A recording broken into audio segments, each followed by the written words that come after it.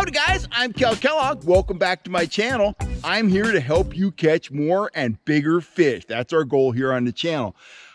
What a spring it's been. We just finished out our spring trout guiding season. Very exciting, very tiring fishing every single day. Next week, Lucy and I, we're going to start hitting the high country out of our kayak. We're going to bring you along on all those adventures. But right now, I kind of want to put some closure to the spring season by answering an often asked question. What baits have been working best for me? I've got a couple baits that were head and shoulders above the rest. Those may surprise you. I've got a couple baits that deserve honorable mention.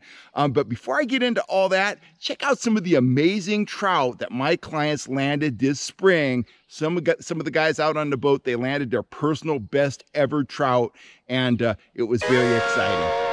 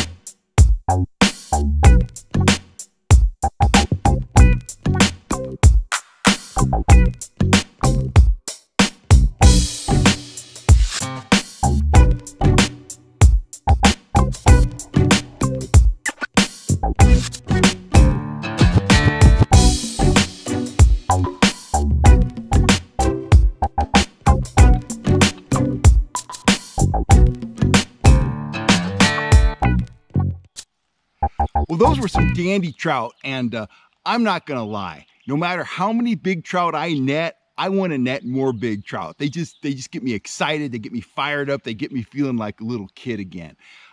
Having said that, you know, the biggest challenge this spring was the conditions. At times we were dealing with really stained water. We were dealing with above normal temperature, big wind. Then we had cold snaps, we had rain, and that just kept us on our heels all spring long. I remember one week, we had the water temperature, it got up to 65 degrees. 3 days later, after a cold snap, after some big wind, the surface temperature was down to 56 degrees. That is just a brutal temperature swing. Anytime the temperature's dropping, it's gonna mess things up. But that is a huge temperature swing in the span of 3 days. So once again, we spent a lot of time on our heels having to figure out what was going on, having to go right back to square one and reestablish a pattern. And we had to keep our clients on the fish, so we had to do it quickly. We had to do it almost every day. We fished Rapalas, Yozuris, trigger spoon juniors, micro trigger spoons, soft plastic, flies, threaded crawlers. We pulled just about everything over the past 3 months, and we caught fish on everything. But again, it was all about establishing a pattern and figuring out what would produce the most consistent results on any given day. Overall, day in, day out, for the past 3 months, for me and my clients, the two most consistent offerings were metalhead trolling flies and 3-inch FHS soft plastic grubs, just like that one there. Before I go any further, global statement: if you're not pulling flies, if you're not pulling grubs, you're not catching as many fish as you should be. If you want to kick some ass, go on over to the Fish Hunt Shoot Production store, pick up some of my trolling flies, pick up one of my grub kits. They are a great value. Put your time in, learn how to fish them, and you're never gonna look back, because they produce lots of fish and they produce big fish. Let's talk about the metalhead this spring. This was my #1 big fish bait. It produced trout up to 13 pounds. I don't even know how many trout we caught on metalheads that were over 8 pounds. We caught a lot of limits, a lot of numbers too, but this was a great producer of big fish. And I don't think there was an hour this spring when I didn't have at least one rod armed with a metalhead in the water. I put it above the level the trout were holding at, and we consistently hooked up on that fly. Some days I was pulling 4 of them. You know, all 4 rods were armed with metalheads. They flat out worked, and they're very versatile. I trolled them anywhere from 1.5 to 3.5 miles an hour. I trolled them deep. I trolled them shallow. I trolled them, you know, on mud flats, around structure. They produced every single day my #1 big fish offering, the metalhead. #2 offering was, as I said, a 3-inch FHS trolling grub. Some days the firecracker, you know, the bait fish pattern like that was working. Other days it was glow white. Other days it was red. Sometimes it was purple. Sometimes it was chartreuse. We would put a lot of scent on them, rig them on a slow death hook, fish them naked, no blades, no flashers, no nothing. Just the grub spinning through the water. Typical strike on the grub. They would come in, you'd see the rod get wrapped, they'd be grabbing the tail. They'd do that once, twice, maybe 3 times, but then the rod would load up, and when you'd land that fish, that grub would be way back in their mouth. Very low likelihood of losing those fish. The key was not picking up the rod at the first or second tick you got. The scent combined with the action and the soft feel gave those fish confidence to gulp that in. They thought it was real bait, and it showed on the hook position in the fish's mouth. Top fish on grubs like that, 10 pounds. We caught a lot of 6s, a lot of 7s, 8s, 9s, you name it. It was all about putting that grub above the level that the fish were holding at, whether that meant right under the surface chop or down 20, 30 feet at the end of the season. They flat out fished. They outfished a lot of other things. They outfished rapalas for us. Between the metalhead trolling fly and the 3-inch grubs this spring, I landed over 1,000 fish for my clients on those 2 baits. Those results speak for themselves. We're rigging them on 8 or 10 pound test fluorocarbon line, getting them in the right position in the water column. Simple as that. Key speeds, 1.8 to 2.5. Put them in the right zone, and it was fish on. Baits that deserve honorable mention, the pinhead spoon. Pinhead spoon worked well, slim profile, and extremely versatile in terms of speed.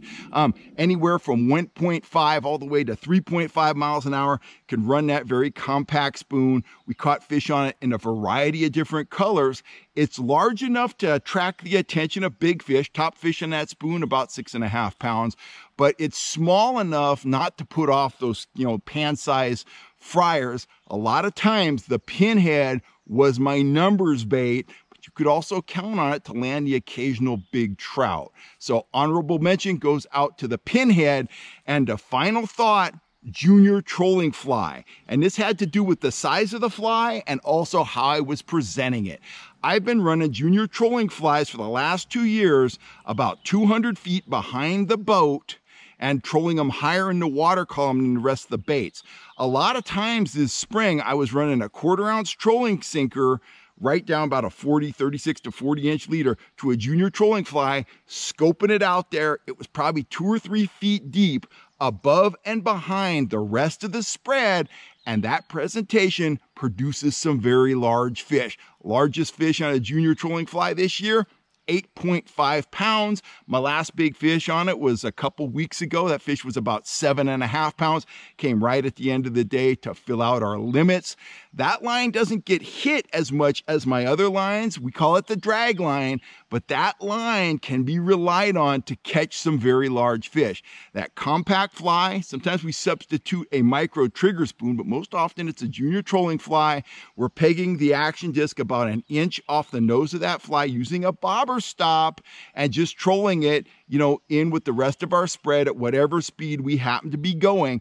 When I started dropping my offerings down into downrigger because the surface temperature was elevating, I was still running that drag line. What I was doing was I was running 3 colors of lead core line plus 50 feet of backing. That was putting that fly down about 20, 25 feet, well behind the boat, well behind the rest of the gear, and it continued to produce big fish.